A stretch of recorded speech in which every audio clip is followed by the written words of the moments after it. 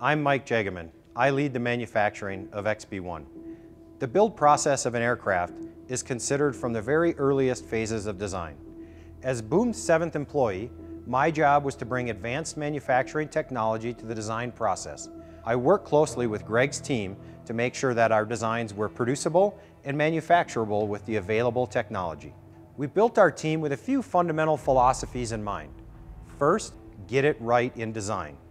80% of an aircraft's cost is locked in the design phase. Second, plan early and plan often. You cannot start design reviews too early, nor can you have too many of them. Manufacturing feedback during the design process makes for a better final product. And third, don't wait until tomorrow to solve a problem. If a challenge arises, do not kick that can down the road. As I tell the team, don't wait until later to fix it, because later never comes. These philosophies help us save time and cost at every point along the way. I like to say that building an airplane is like eating an elephant. You take it one bite at a time. We built up XB-1 systematically by breaking each large component into subassemblies.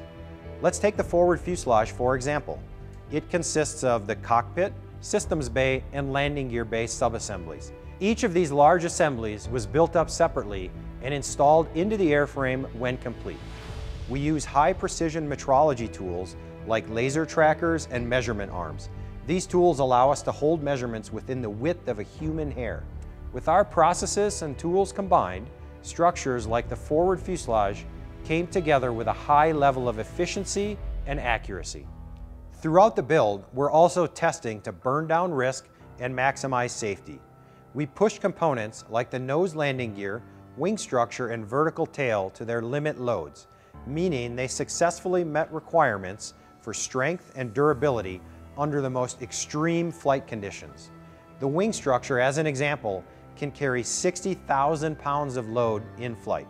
And for other parts, like the cockpit, we verified the design by bringing in the pilots when it was just a skeleton. In doing so, we ensured it was ergonomically shaped just for them. Everything from rudder pedals, safety harness, and instrument layout is optimized for their access and visibility. At every opportunity, we made a point to be smart about how we developed each component.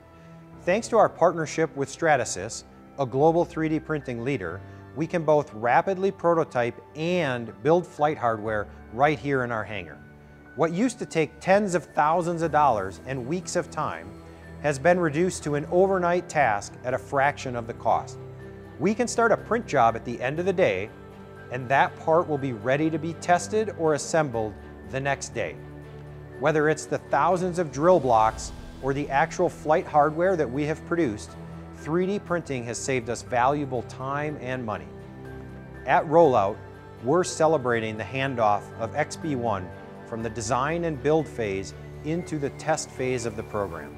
I am so proud of this team's hard work and dedication.